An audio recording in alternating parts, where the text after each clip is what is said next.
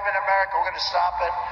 They completely overhauled DOJ to investigate every radical, out-of-control prosecutor in America for their illegal, racist, and reverse enforcement of the law.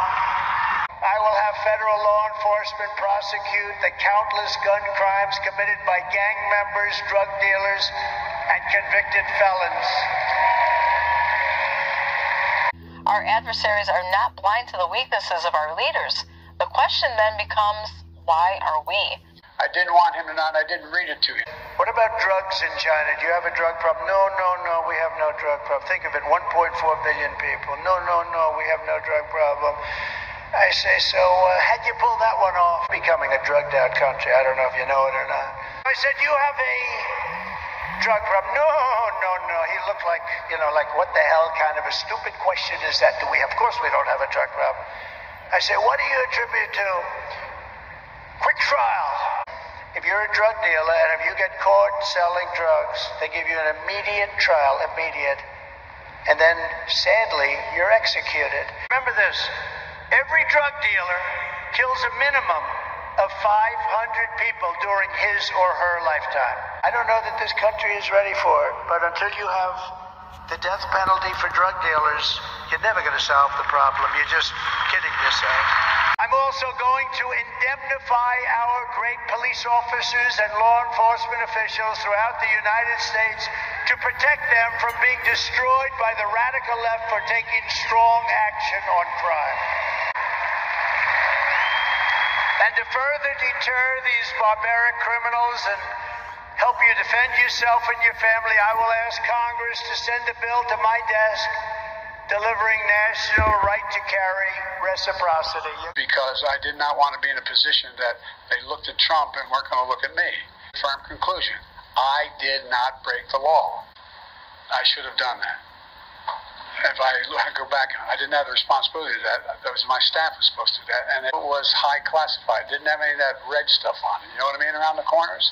Because, I've been working tirelessly in this deal. And if you have a meaningful Second Amendment, which you have, it's under siege. It has to go across state lines. You have to be able to go across state lines with Second Amendment privileges.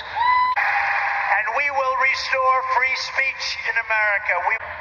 On day one, I will sign a new executive order to cut federal funding for any school pushing critical race theory, transgender insanity, and other inappropriate racial, sexual, or political content onto our children. Most important election in the history of our country. People have had enough, and they're going to vote accordingly. Farmers, soldiers, and laborers forged the greatest nation in the history of the world. But now, we are a nation in decline. But we are not going to allow this horror to continue. Hard-working patriots like you who built this country, and it's hard-working patriots like you who are going to save our country. We will fight for America like no one has ever fought before. 2024 is our final battle. With you at my side, we will demolish the deep state. We will expel the warmongers from our government. We will drive out the globalists. We will cast out the communists, Marxists, fascists. We will throw off the sick political class that hates our country. We will protect our Second Amendment. We will evict crooked Joe Biden from the White House on November 5th, 2024. That's when it begins. It's not just about political one-upmanship. It's about ensuring that the man holding the most powerful office in the world is fully capable of performing its duties. It's time to enjoy your retirement. Of the response has been over the top. I think that, as you know, initially, and it's got to stop. Man with a poor memory.